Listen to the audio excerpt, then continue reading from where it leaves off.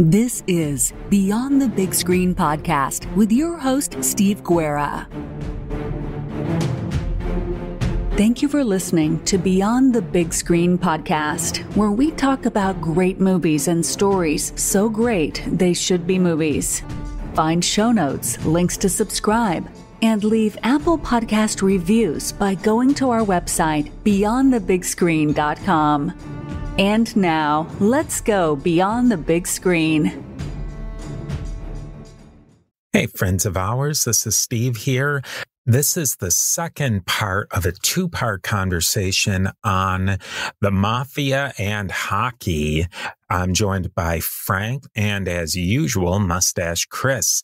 If you like what you hear, you can go back and listen to part one to get some more context for this episode, or just dive right in. They both work really well individually or even better as a team. So let's dive right in. One of the corollaries to the wrestling aspect of it was the fighting. And anybody who's even semi-aware of hockey knows that fighting is a part of hockey. Chris, and then we'll bounce it over to Frank. What's your opinion on fighting in hockey? I'll say right off the bat, like, it is kind of bizarre where I think it was, there's a famous clip of like Joe Rogan talking about hockey. And he's just like, it's the weirdest sport in the world where like they're just playing the sport. And then all of a sudden people are dropping the gloves and they're just beating the crap out of each other. And it is truly bizarre. There's no other sport in the world that happens. There isn't. Like, I know there's like a little bit of roughhousing in football, and once in a while, maybe people in basketball, they like throw some slaps, and maybe sometimes in baseball, people will like charge them out. But like a fist fight, like a one-on-one fist fight that goes on in hockey, like there's nothing compares to it. And the fact that like, say like happens in baseball, it's like, oh, like that's out of the ordinary. In hockey, it's like, no, it's just part of the game. This is what you do. It's interesting, like the history of fighting in hockey. From everything I read, like really early on, it wasn't all that common. Like it would happen, obviously, right? Like more frequently than any other sport. It actually, I believe it was around the 60s and 70s is when it really started kicking off, where teams like the Flyers, as Frank will probably tell you about, saw an opportunity where they weren't as skilled as some of the other teams, but the intimidation factor, fighting and the hard hitting became like a leveler. So you could bring basically like kind of nullify the skill and the speed of another team if you beat the crap out of them enough. And I mean, it works. It's part of the game, really. There's no way around it. It's just, I don't think it's ever going to leave. I mean, I'm be honest with you, I'm happy they've changed a bunch of rules and just because of the rule changes, the game has gone so much faster. So you can't just have like a guy out there whose only job is to like fight. There's still a couple of them. I mean, the Leafs just kind of recently signed a guy named Ryan Reeves. He's like the heavyweight champ in hockey right now, but he can still play to a degree. He can't play, like, you're not going to be playing him a ton, but he can still kind of keep up. A lot of like the old school, like traditional tough guys we think of like Ty Domi. That's a Leaf one right there. He couldn't play in today's, and yeah, Bob Probert could actually play. Ty Domi was like, Ty Domi was like, I don't know how much he could actually play. He couldn't keep up with today's game just because of the rule changes. But the fighting, it's never going to leave. It's always going to be there. And the intimidation factor is huge in hockey, because I've seen it personally just over the last couple of seasons with the Leafs, where the Leafs are a skilled team. They're fast, but a team like Boston, who's not afraid to face wash you, beat the crap out of you, that intimidation factor, it does it. I don't care what anybody says. It changes how the other team plays. They're less likely to go into the corners. Maybe they're a little scared to go in front of the net. So you need that aspect on your team. And the Trashers, I mean, I think they went a little bit overboard with that one aspect of the game, but they said right off the bat, like, we wanted a team that was going to beat you up and beat you, literally, like beat you in the game. And they accomplished that. So you would say that it's an integral part of the game? Could you have hockey without the fighting aspect? Well, you do. You do in women's hockey, you don't have fighting either. And in college hockey, it's rare. And the thing is it's really two different kinds of fighting. If you go back in history where it comes to hockey, the further back you go, the less safety equipment the players wore. Right. I mean, you take off the visors, then you take off the helmets, and then off come the shoulder pads and then the shin pads. And pretty soon you're just down to a pair of skates and some gloves, maybe. Right. And this entire time from whenever they founded the league, and even before that, when they were still professionals playing, there's only one referee. And, there's 10 skaters out there. I mean, there were 12 at one point, plus 2 goalies, but now for the longest time, there's been 10. There's no way one referee is going to see everything. And so people took liberties with the stick or speared, hooked, slashed, whatever.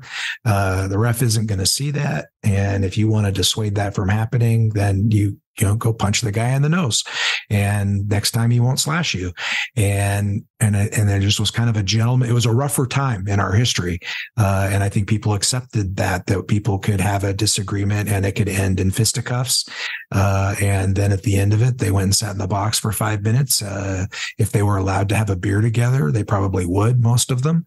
And then they go back out and play again. But it did affect behavior to a degree. And then what Chris was alluding to, around about the late 60s, when the expansion happened and you got 6 more teams in the league, including the Flyers, they got pushed around one year by the Bruins and by St. Louis. And Ed Snyder said, that's not happening anymore. We're going to get some tough guys and nobody's pushing us around. So they did. And what they discovered was, they're not getting pushed around. They're skill guys. They're getting a chance to do their thing. But then the entertainment factor kicked in. People started to like to see somebody pounding the snot out of somebody in an opposing jersey. And then that became not just entertainment, but like Chris just said, intimidation as well. I mean, when the Broad Street Bullies were at their height, there's a thing known as the Philadelphia flu, which basically meant players, when they came to Philadelphia to play, suddenly came down with the flu and didn't want to play that night. It was kind of a joke, but it was also a real thing. And, I mean, Dave the Hammer Schultz had like 427 or some penalty minutes one year. I mean, it's insane. Like the guy who has the most in the league today is around 100 or so. It's just a crazy number. So that entertainment factor kind of kicked in, and it got to the point where it was as bad as what you saw in that documentary in Danbury. That was the NHL in the mid 70s. And I mean, that's where the joke came from. I went to a boxing match and a hockey fight broke out. I mean, it was that common.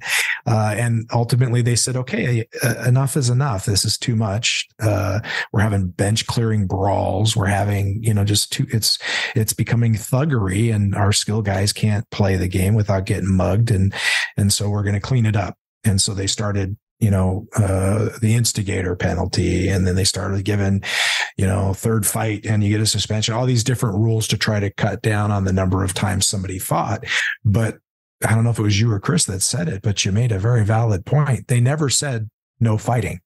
They did, because it's against the rules. But if they really wanted to get rid of it, they do what every other what every other sport does. And that's, if you fight, you're suspended, maybe for a game, maybe for a season, maybe you're suspended for life. I mean, it depends on the sport and the severity and all of that. But if you wanted to get rid of it, that would be the way to do it. But the league recognized there still was some inherent value to that self-policing element, that the refs aren't going to see everything, even though they added a second ref about 20 years ago, I think it was.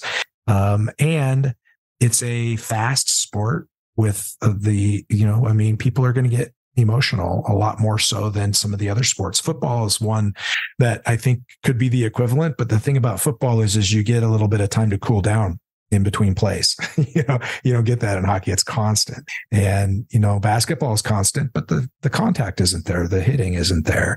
Baseball is slower than molasses. It's interesting because something's always going on, even when nothing's going on. But how often do you get something explosive happening in baseball? Usually when somebody throws a couple of brushback pitches or something, that's about it. So I think they recognize, better that we can just kind of control it rather than try to get rid of it. Because if we get rid of it, people are going to take liberties and people are going to get speared and all this other stuff's going to happen with greater frequency because the refs aren't going to be able to catch everything. Now, there's 800 different arguments surrounding everything I just said.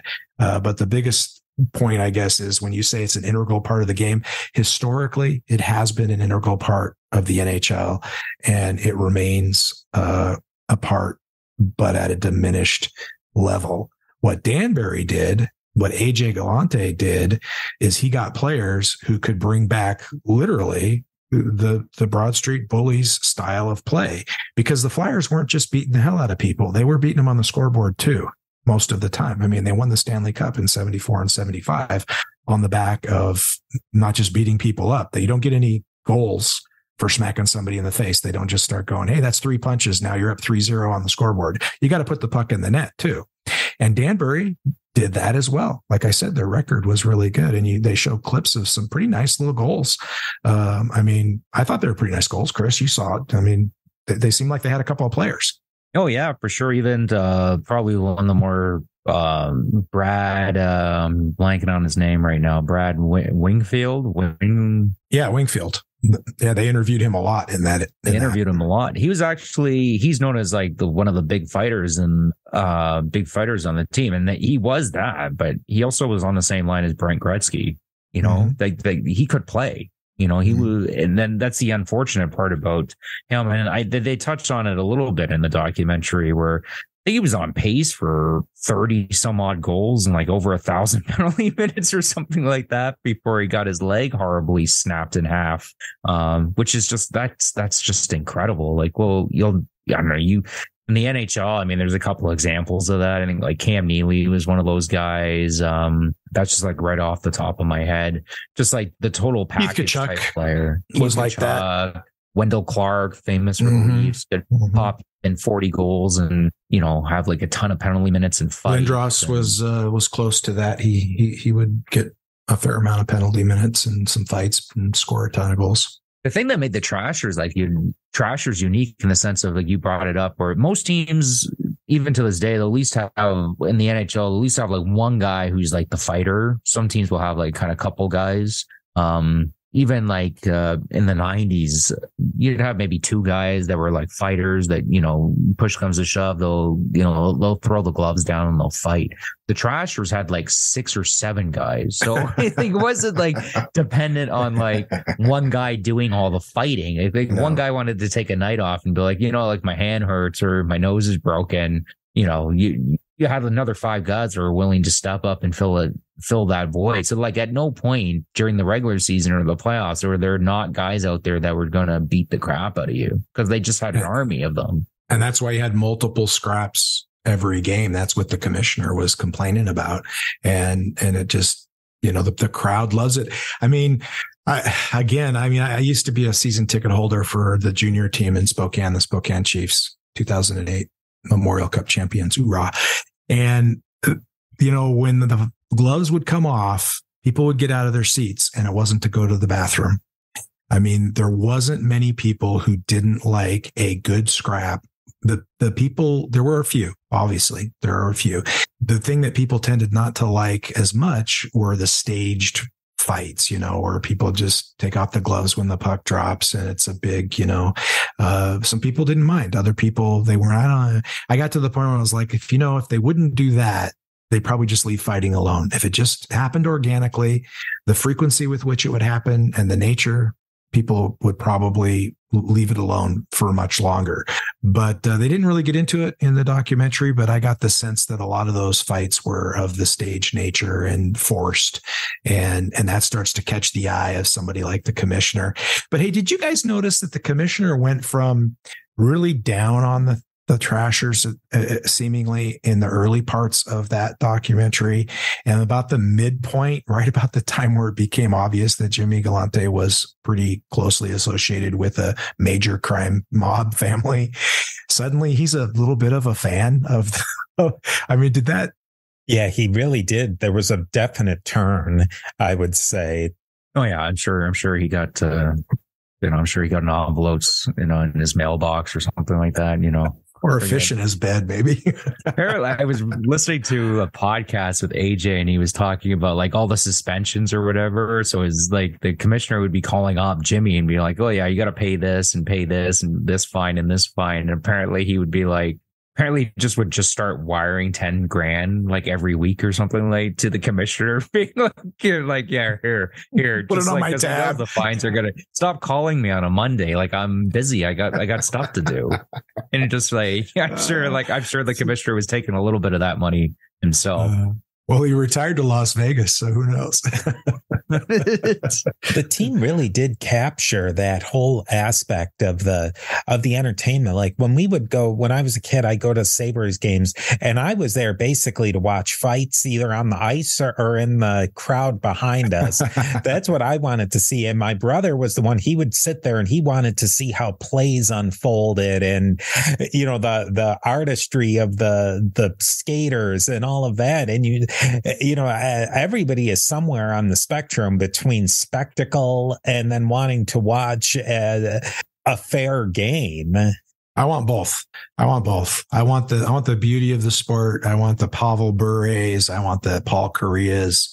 But if somebody's being a rat or somebody throws a dirty hit, I want to see the gloves fly too, and I want to see my guy pound your guy pretty good. And so I don't think there's the two are not mutually exclusive. Steve here. We are a member of the Parthenon Podcast Network, featuring great shows like Richard Lim's This American President and other great shows.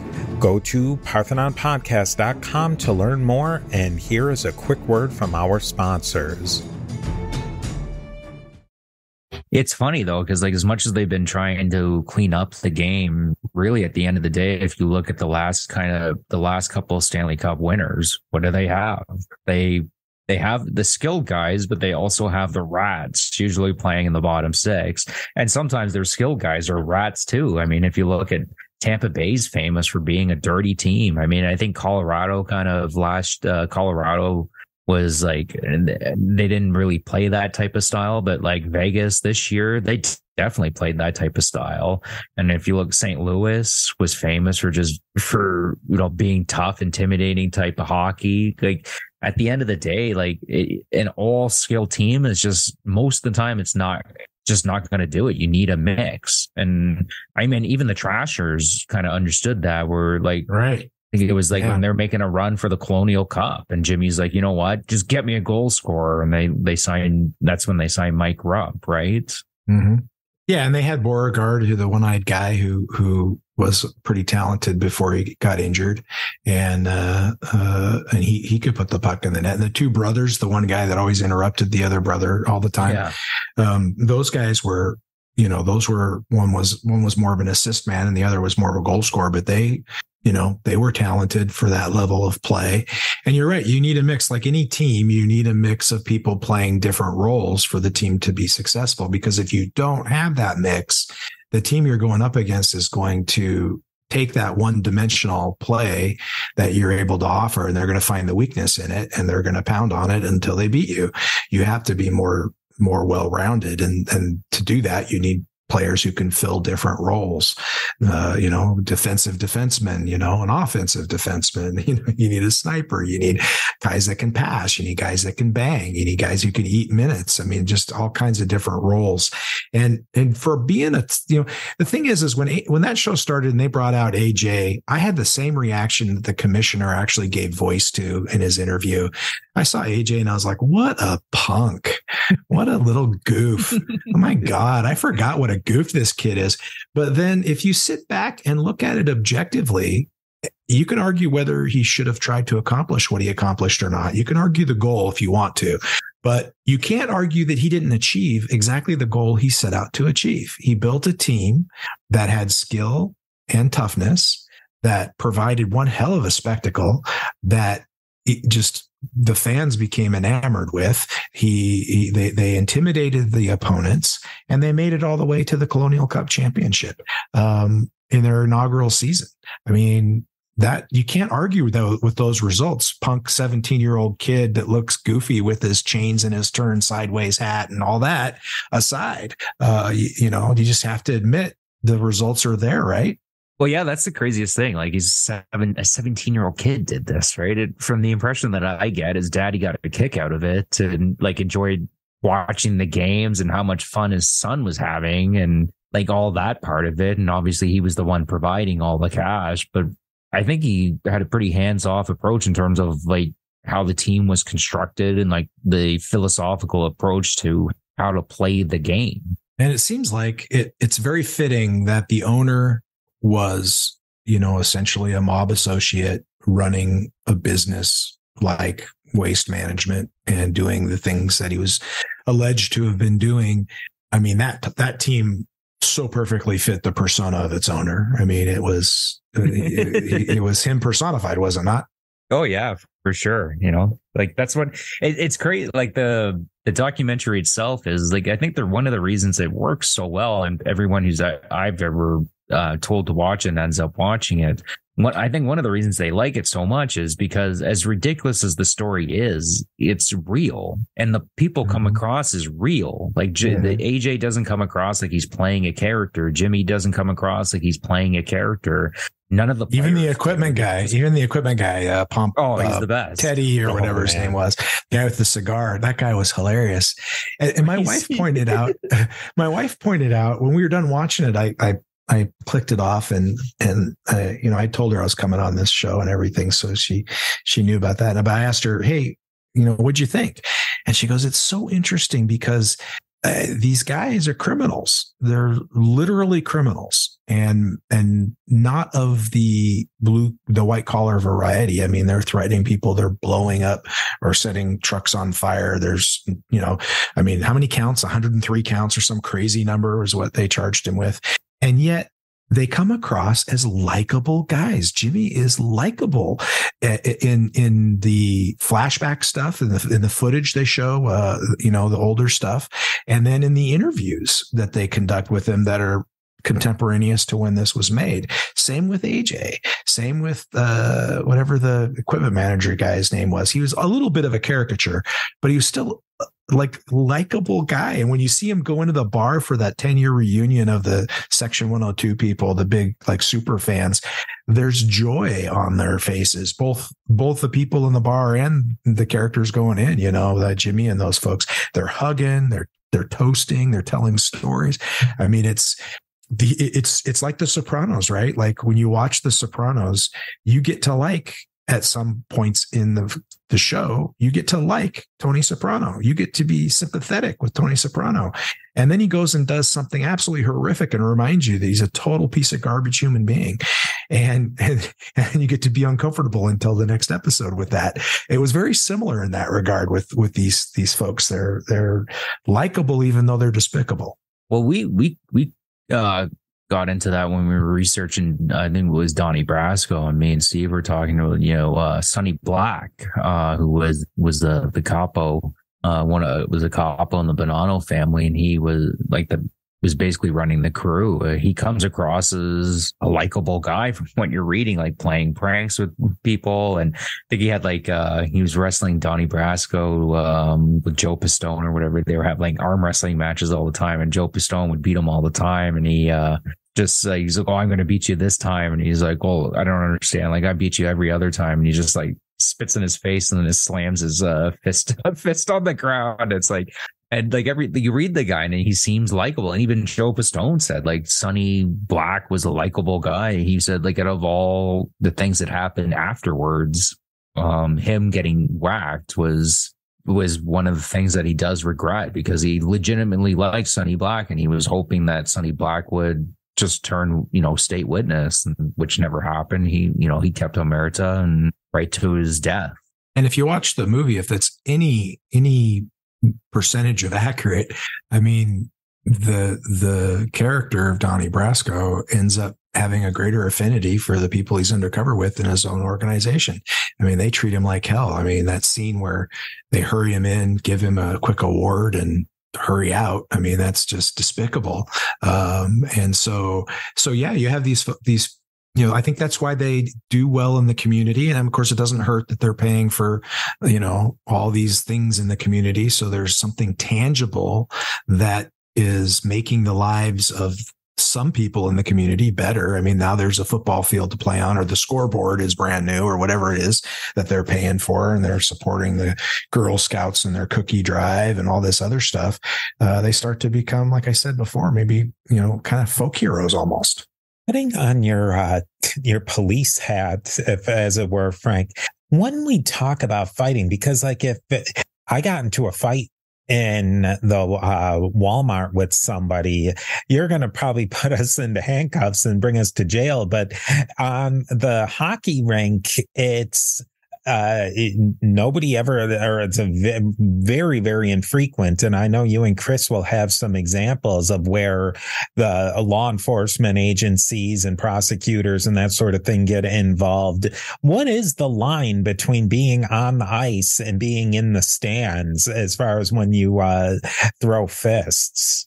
Well, the stands is no different than the Walmart behavior wise. So that's an easy answer there. If you're in the stands and you're acting like a ding dong and you get in a fight, you're just as liable for whatever you do as if you're being the same in the Walmart parking lot or anywhere else.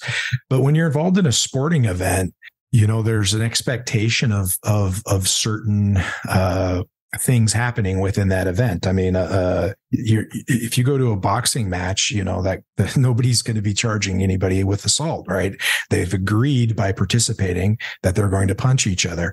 It's a tacit admission that you could be involved in this when you are playing in a professional hockey league like the NHL. Not so with like recreational hockey so much, but they were talking about the pros here.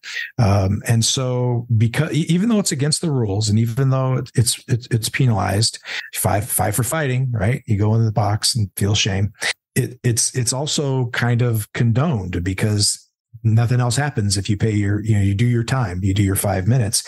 And so if two guys for whatever reason fight, it's not a big deal. There's no law enforcement involvement at all. When it crosses the line, it has to be something very egregious. And we were talking about a couple of examples from the NHL before we went live on the show. One that Chris mentioned first was the Todd Bertuzzi and Steve Moore incident. And that in a nutshell just involved them being angry at a player for something that had happened in previous games. And the code in hockey kind of is, if you do something that makes the other team legitimately mad, like you hit somebody and hurt them, or you do a dirty play or something like that, and somebody challenges you to fight, you got to answer the bell. That's the code, right? I mean, it's not written down anywhere, but that's the code. And Moore was not a fighter and he wasn't going to fight. And so Todd Bertuzzi, trying to get him to fight, followed him around for a bit. He ended up cross-checking him from behind. And then when he fell to the ice, he cross-checked him again and his head hit the ice and he ended up damaging his spine. And there was police involvement. There was prosecutorial involvement there. That happened in Vancouver, didn't it? Didn't that happen in Vancouver, Chris? Yeah, that was in Canada. That was in Canada. Yeah, that happened in, I believe, for sure. I'm positive that happened in Vancouver. I know he was playing for Vancouver at the time. And Colorado was the team that Moore was playing for. Ironically, the other one we were talking about also involved a Vancouver player, this time on the receiving end.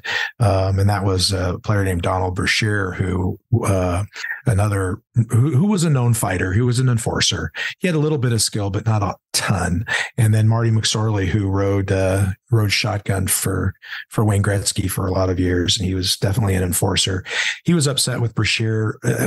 What was he doing? Chris, why was he upset? I don't remember what he was upset about. I guess they would have been getting under each other's skin, and like Donald Brashear was like cross-checking him, spearing him, probably saying stuff to him like during the entire game. And Marty McSorley had been trying to get him to fight the entire game. Like, you can watch the montage on YouTube leading up to the incident, and Marty McSorley snaps and smacks the stick right across the side of Donald Brashear's head, like two-handed, like baseball chop from behind, right? From behind.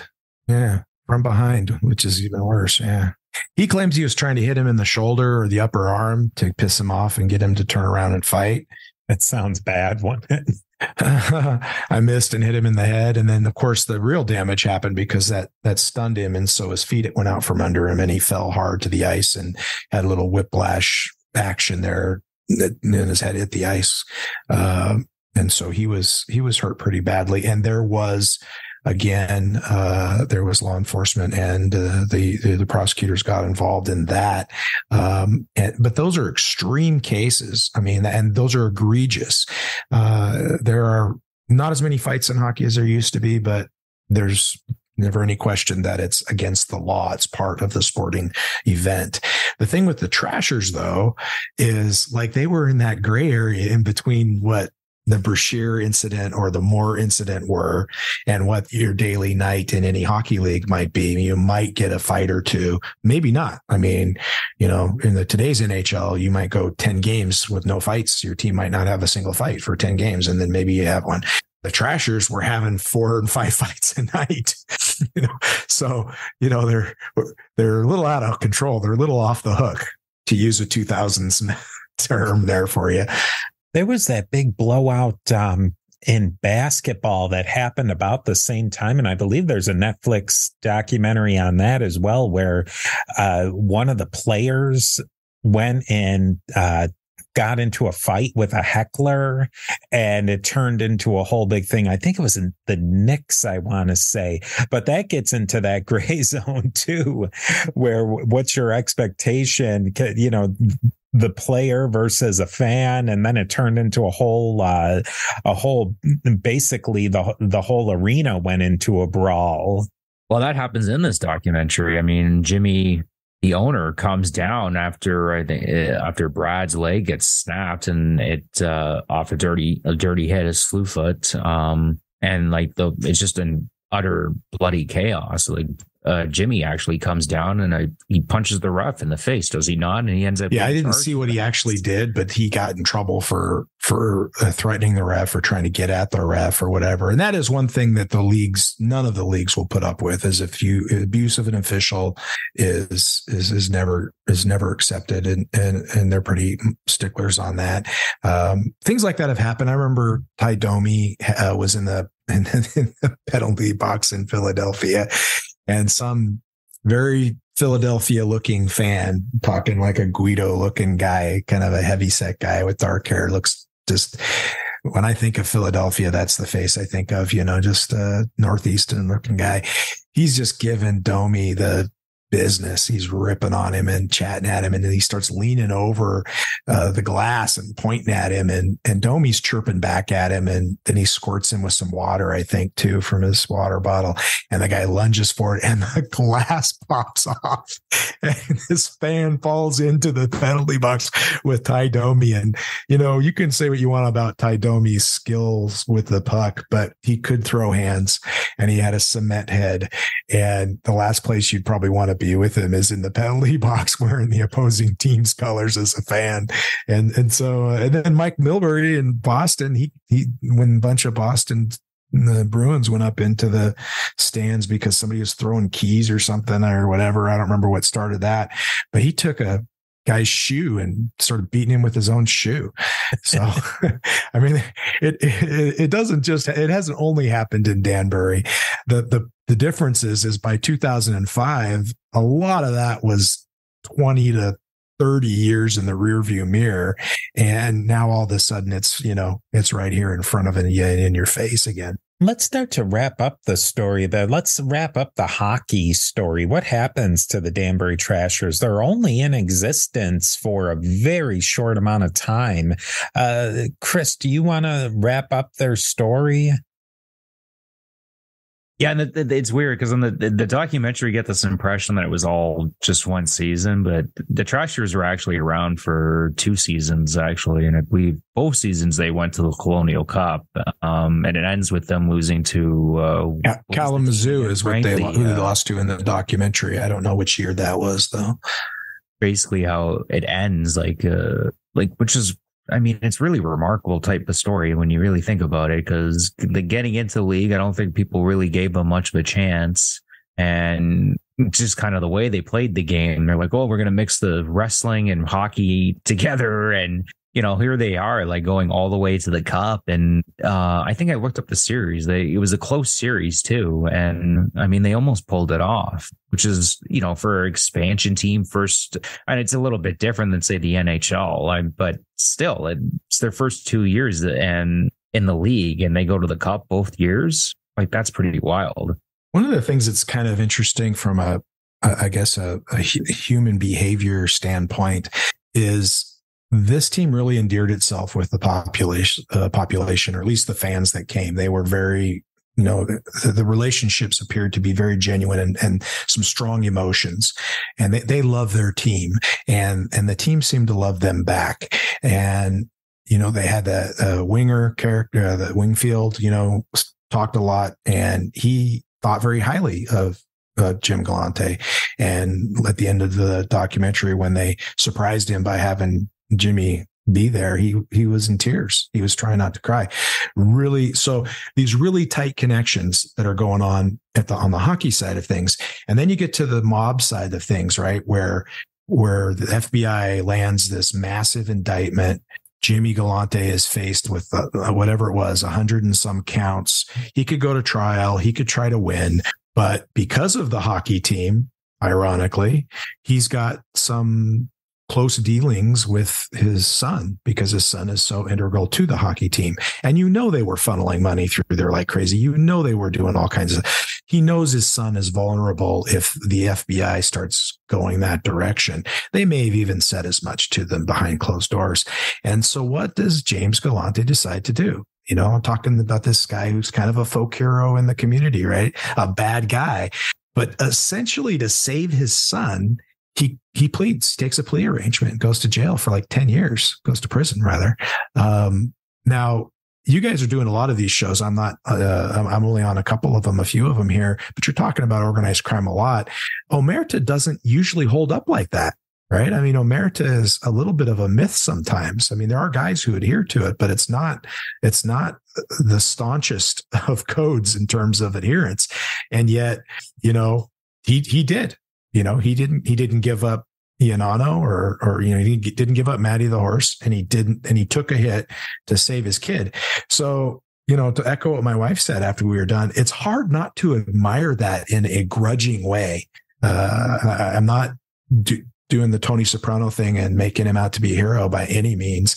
But it is hard not to admire the way that the community rallied around this team, what the team gave the community, what the community gave the members of that team, and then the people behind that to see that same expression was taking place within the family. And here's a guy who's willing to do 10 years to keep his son from facing the prospect of any time at all.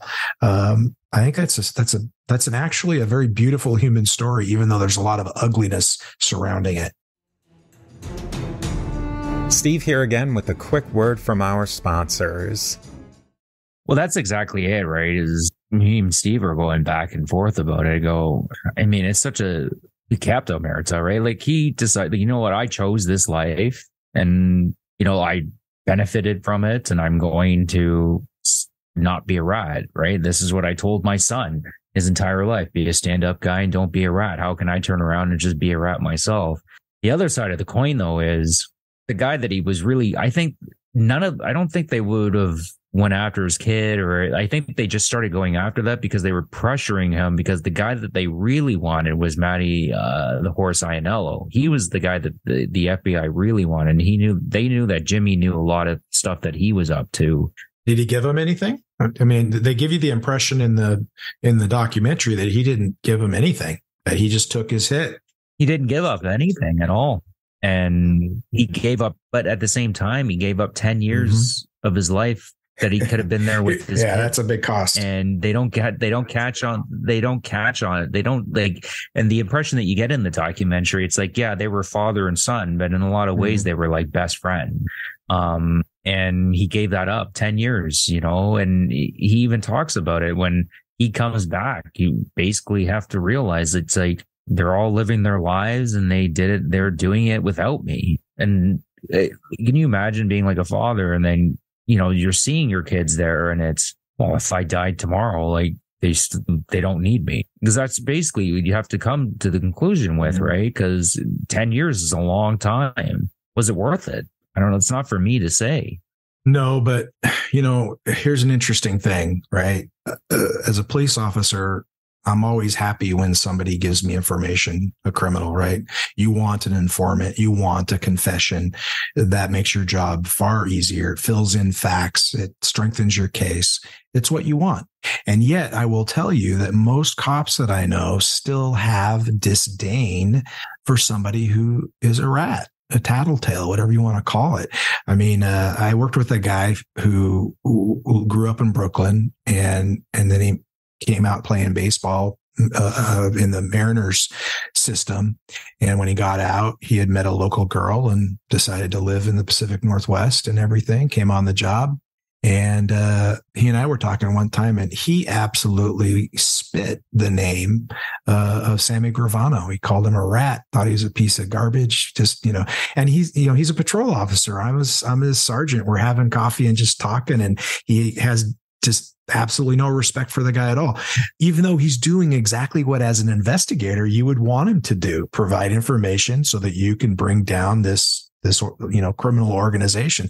So it's a weird dynamic in that people not just cops, but it's odd that cops are this way too, but people are generally that way. They respect somebody who doesn't rat. And even more than that, I think they respect somebody who says, this is my code, and then they stick to that regardless of what that code is. Oh, for sure. I mean, there's like numerous examples just from the research that we've done. Like Sammy the Bull Gravano is a guy where it's just like, oh my God, like the fact that they even used him is a whole nother story. But it's like, really? You're going to be the guy that rats after all the stuff that you did?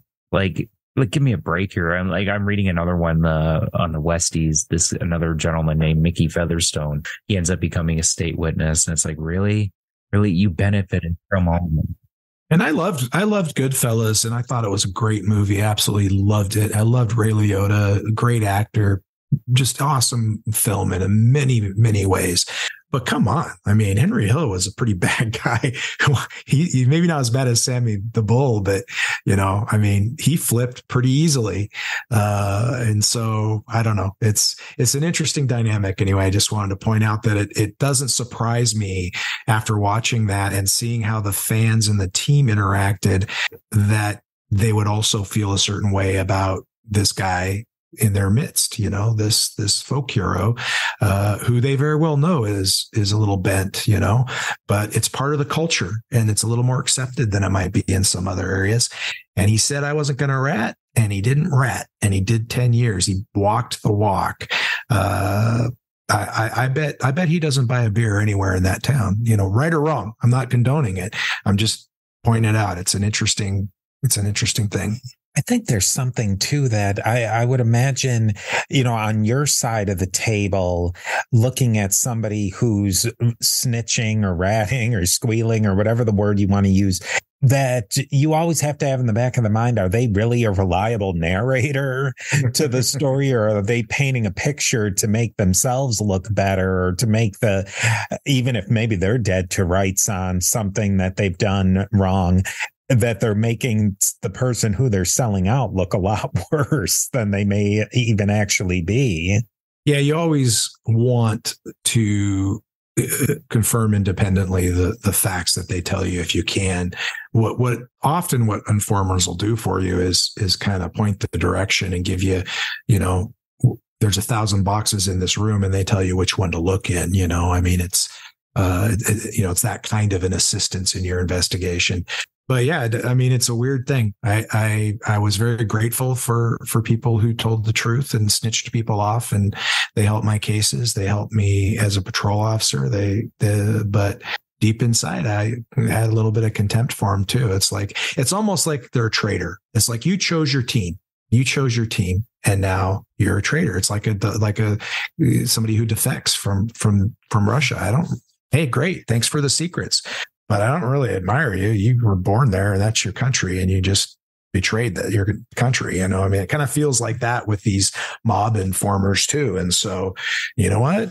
10 years is a long time, but he took it standing up, and in a way you just kind of have to grudgingly admire that just a little bit. I think the other thing with Jimmy is I know there was some violence and there was the setting of the trucks on fire, but a lot of the stuff that he eventually went down for too was a lot of complicated financial crimes and stuff like that. I think in a lot of ways people maybe don't overlook it, but they don't really understand it, or they don't see that, oh, well, that's not so bad. He didn't break anybody's kneecaps in the streets. And we like that he puts on a good hockey game. So where there people are able to mentally overlook a lot of things.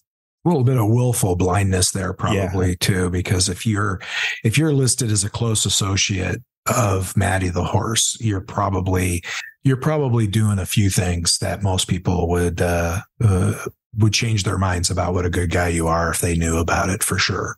Yeah, and that's why guys like that go and give Christmas gifts. And I mean, a lot of guys like that probably gave money to the police boosters club and made themselves look like big men, in town. Sponsored Cub Scouts, this mile on the freeway is sponsored by, Galante Waste Management. I'm sure he did all that kind of stuff. I mean, Hell's Angels have a Toys for Tots drive or whatever it is. I mean, it's a very old tactic, but it works. That's why it's old, because it keeps getting used, because it's effective.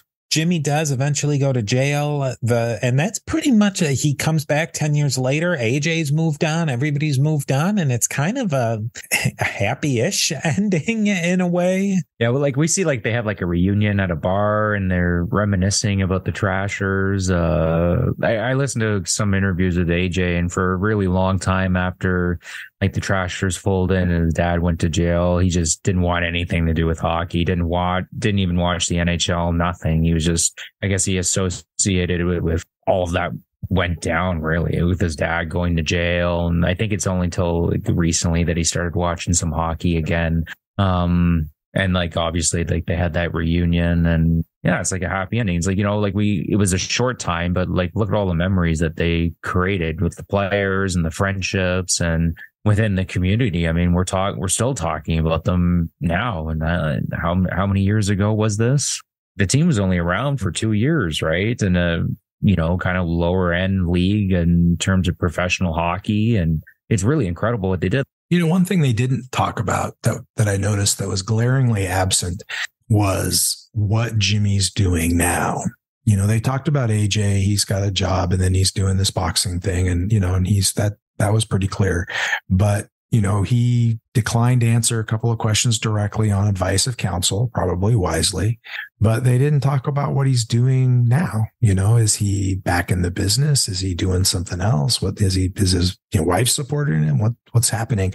I don't know if you know the answer to that, Chris. I have no idea, but I found the absence of some kind of because that's kind of the kind of thing you include at the end of a story, and the denouement of a story. It's you see these documentaries all the time where it'll freeze frame and then it'll print across the bottom, James Galante is now working as a consultant for the FBI or something like this, right? But they don't do that with him.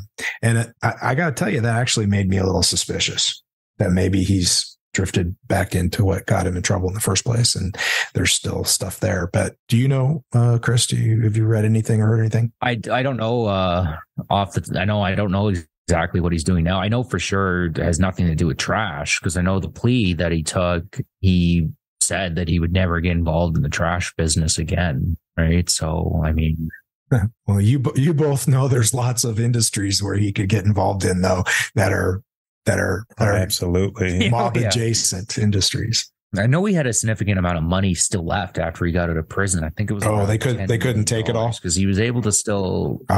They couldn't take it everythget so he still had $10 million. I mean, maybe he's just living off that, being like, what, I did my time and I get $10 million, right? I could live like this for the rest of my life. I don't know how much interest that bears every year, but I got to think you live on a couple $100,000 a year. That's going to last you. Yeah, I'm sure 50 years. Figure out a way. Where there's a will, there's a way. I just thought it was interesting. They didn't point in any direction whatsoever, and that omission was a little glaring. But maybe I'm making more out of it than it is. That is interesting, though, because if he was just cruising, I think people would they would say that, well, Jimmy's just living his retirement now, that trying to mend fences after being in the can for 10 years. But they didn't. You're right. They didn't say that. Or he's a motivational speaker for people trying to recover from a criminal life, or whatever it is. If it were positive, I would think they would highlight it. But again, I mean, you get to have a suspicious nature when you spend some time in law enforcement. So, suspicion is fine. But you got to seek out whether your suspicion is accurate or not. And I do not know. So I freely admit that it's just a suspicion that I would have to follow up on. I was kind of hoping Chris knew for sure.